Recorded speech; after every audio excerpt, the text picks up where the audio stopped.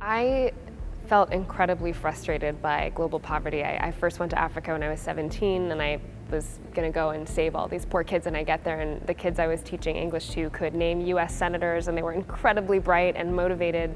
And it struck me that we live in this myth that poverty is somehow the fault of the people who are experiencing it. So many people around the world who are living on less than $2 a day are working so hard. They have the skill and the will to work, and yet they just have no opportunity.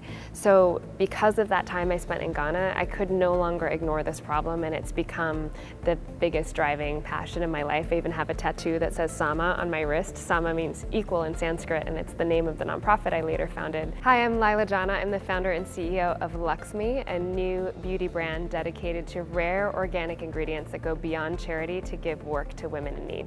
So about 4 years ago, I was working with my nonprofit in northern Uganda, which is a region that has had a civil war for the last 20 years.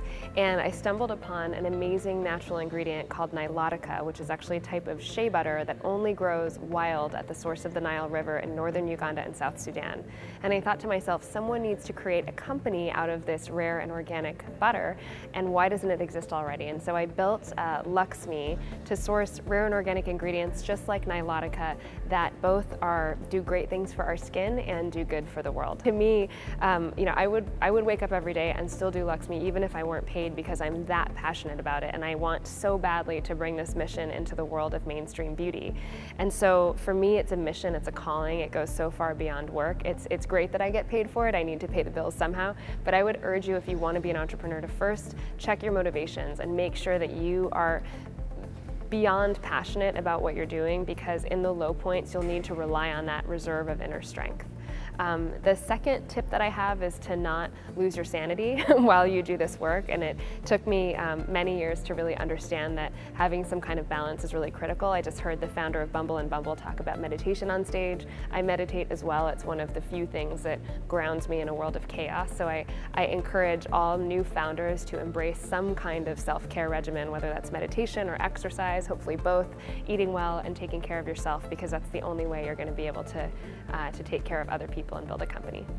Technology is revolutionizing beauty in so many ways. First and foremost through distribution channels. So for the first time, we can now directly deliver our goods and services to customers through online channels without even having to have a grassroots sales force. Although of course many brands are doing the direct sales model as well, because it's so much easier to inform and educate salespeople at a grassroots level.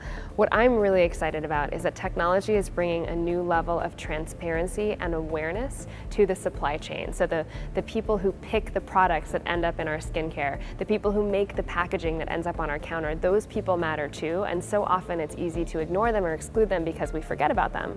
Well, technology fundamentally broadens our circle of empathy and ensures that those people who are on the other side of the world are connected to us. We can see what they're doing on Facebook, we can post pictures on Instagram of where our ingredients come from, and I actually think that the new consumer, because of technology, is demanding a level of transparency and openness in the brands that she purchases from because of this radical shift. So the Instagram generation is, I think, demanding transparency, and that's something that's a core tenet of LXMI.